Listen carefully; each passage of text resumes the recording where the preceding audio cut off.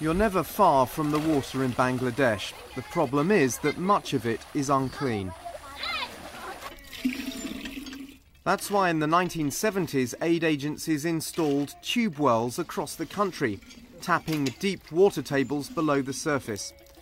But in the 1990s, scientists realised that this well water was contaminated with naturally occurring arsenic. 25% of tube wells had 5 times the safe limits of arsenic.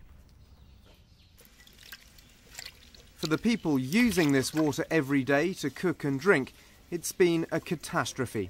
The WHO says this is the largest mass poisoning in human history. Millions of people got arsenic poisoning or arsenicosis, which can lead to cancer. But now there is a solution. This is the Sono filter, developed to remove the traces of arsenic from tube well water. There are literally millions of these tube wells across Bangladesh, and it's why any system to clean the water and remove the arsenic has got to be cheap and simple. And that's why this Sono filter system has become such a success. For the people in this village, it literally means the difference between life and death. Dr. A.K.M. Munir helped to develop the Sono filter with his brother and shows me how it works. This is tube well water. The arsenic-contaminated water passes through 2 plastic buckets containing different layers of sand, brick and, crucially, iron filings, which strip out the arsenic through a chemical reaction. This is the active material. It catches the arsenic and other toxic metals present in the groundwater.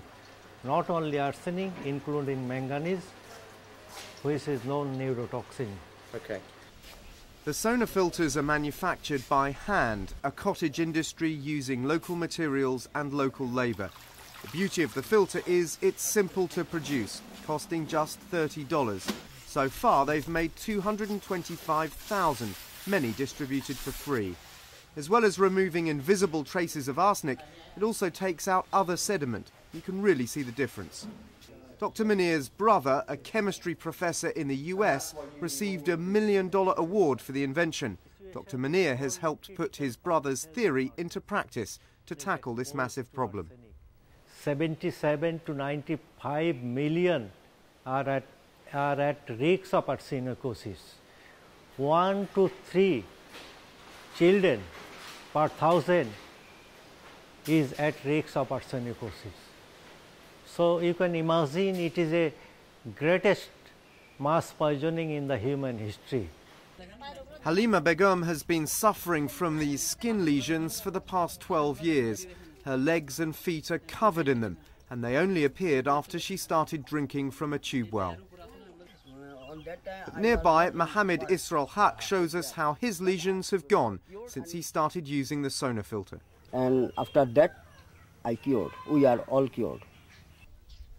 Perhaps half the entire population of Bangladesh is at risk of arsenic poisoning. The Sono filter offers hope to those who have them, but millions of people are still drinking unfiltered water, unaware it's slowly killing them. Dam Rivers, CNN, Bangladesh.